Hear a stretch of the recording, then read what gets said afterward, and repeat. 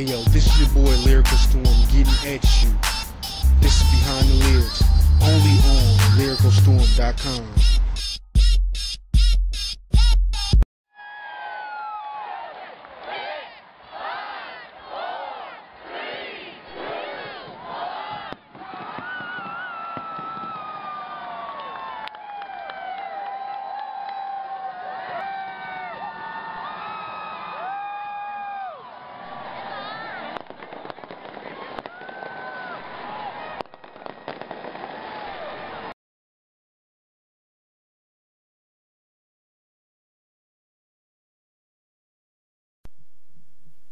I'm just talking the history of music, baby. Motown was from the Midwest. Babyface from Indianapolis before he went to Airstone went down to Atlanta and made Atlanta hot with L.A. Reid and all of them. Midwest, baby. Indianapolis.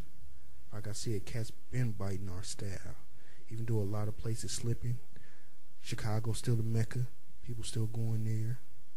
Now we got President Barack, who hometown, where he stay at, where he's going to reside after another 4 years in office, up in Chi-Town.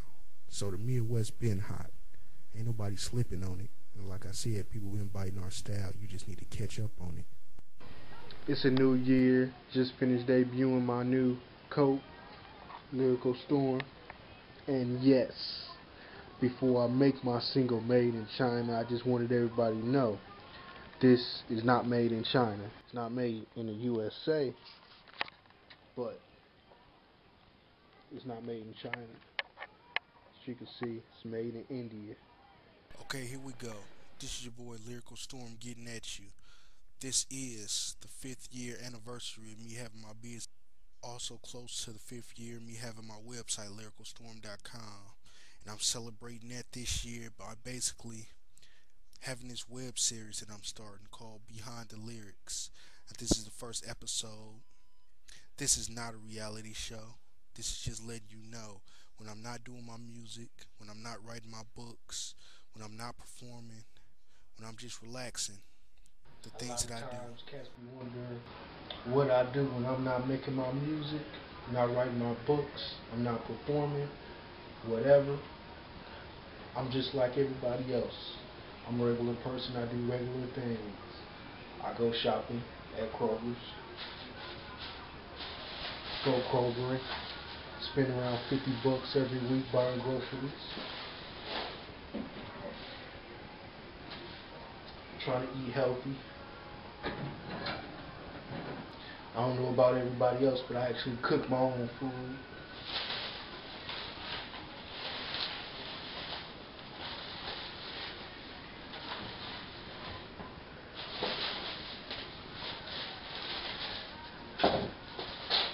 Eat a lot of meat because I work out a lot, and I need to eat meat, keep my body how it is. I like weighing 225 pounds. Took me a long time to get my weight up there, and I like it, and I don't want that to change.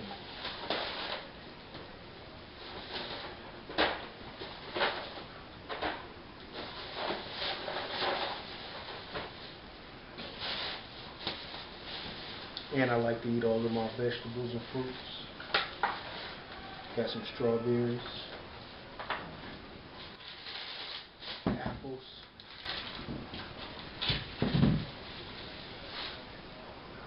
kiwis, and some bananas.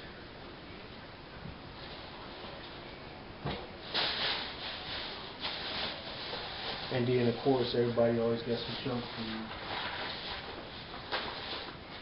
Mine are these baked with pies.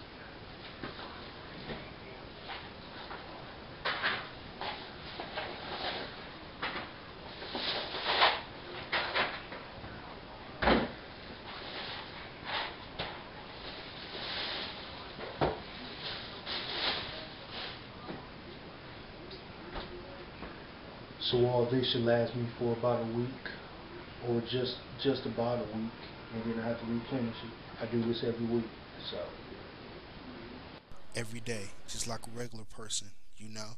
This is just a glimpse of letting you know how it goes down, you know. definitely a step above from where I was. I'm always evolving. That's one thing. My major focus in 2012 is always to evolve, become something bigger than I was last year. The year before I was stuck in Indiana, which where I can say from all of the people that I know, basically like dick riders. They on your team only when you blow up, but while they seeing you come up, they just sitting there watching, you know. So that's how it is. I mean, Ohio right now, Ohio cool, but Ohio got a lot of haters. It's around the same thing. So people want to know about the belly of the beast. This Midwest is where I'm from, you know, and this is my aspect of it, and we're gonna get into it right Me now. and Twalib Kweli came to Cincinnati, performed at Fountain Square, and like I said, cats in Ohio be haters sometimes. Everybody know Twalib Kweli is hot. Everybody know High Tech is from here. It's his hometown. So they should be hype every time they come to the stage.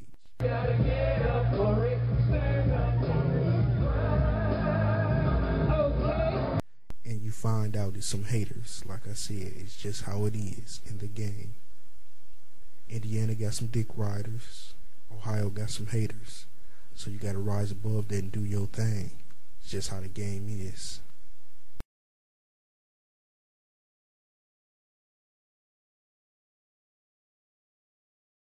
Everybody say 1, 2, 3, 4, 7, We're gonna rock it out. We're gonna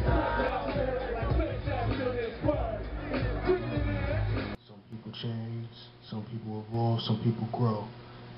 Then of course at the end some people don't.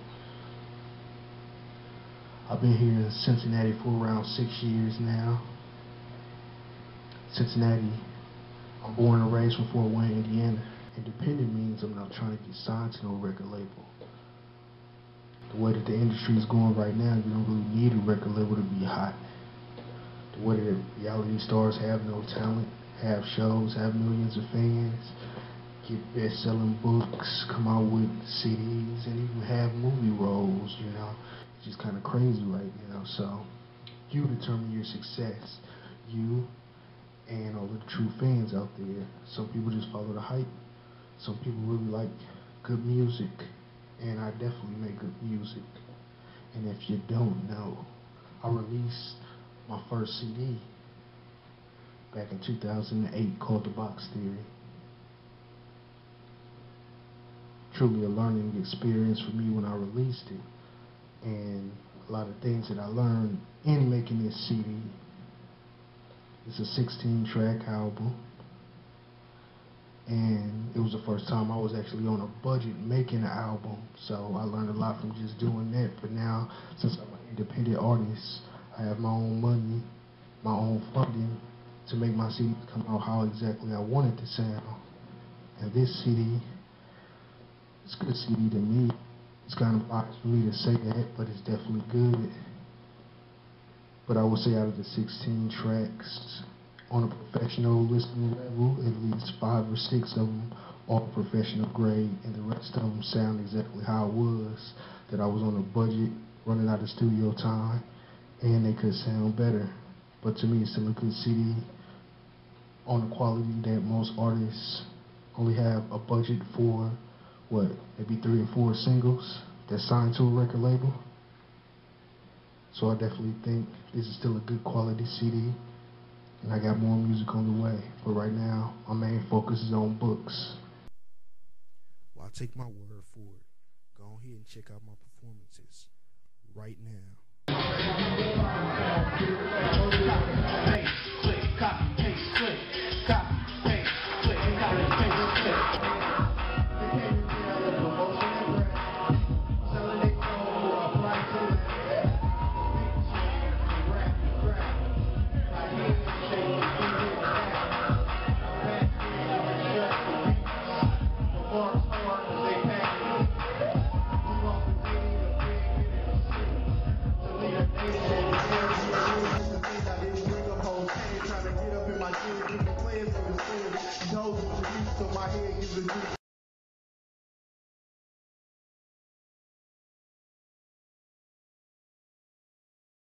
First book I ever wrote on an independent level was called Finding Love 101.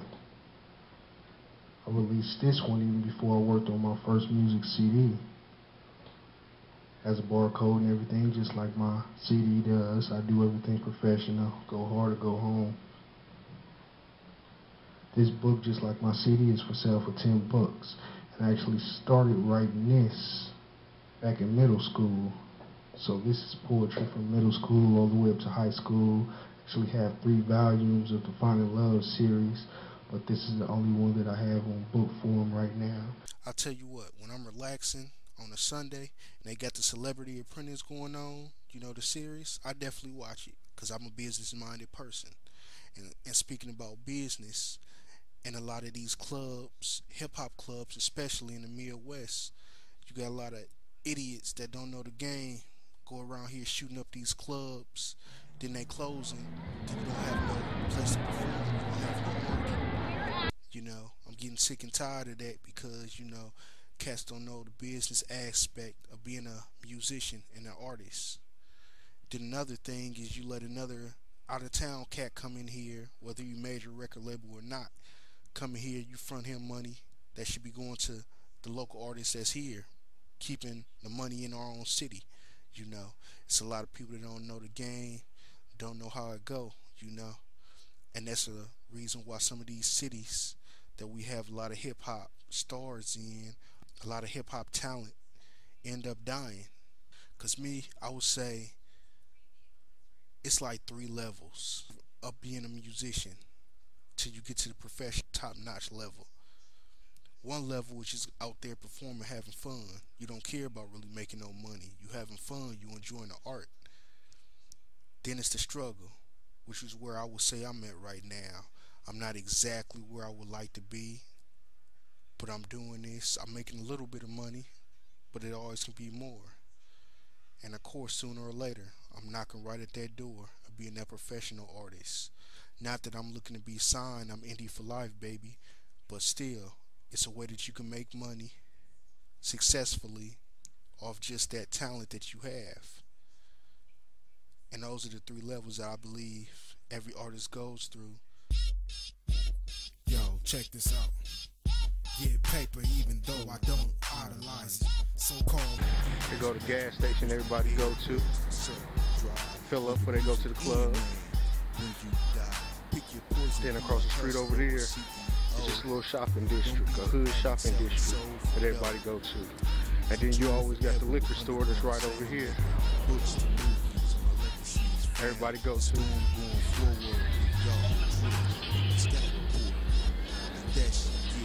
Giving y'all a little taste of my Fort Wayne, Indiana life, my hood. Yo, check this out.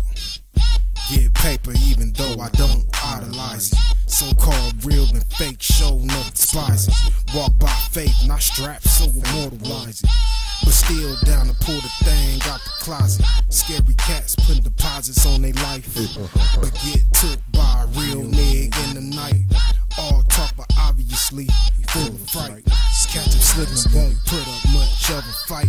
Chicks get to their head, but that would leave him dead. Same chicks deliver the price on his head. He hiding the feds, another story said. But out here, fool has no street cred. Live it as said, it's done, get yourself hung. Hit him with the ham sandwich or the honey bun. Shouldn't have never sung, leaking to your hun. Pillow talking, leave them leaking while they still talking. Leave it at the pillow.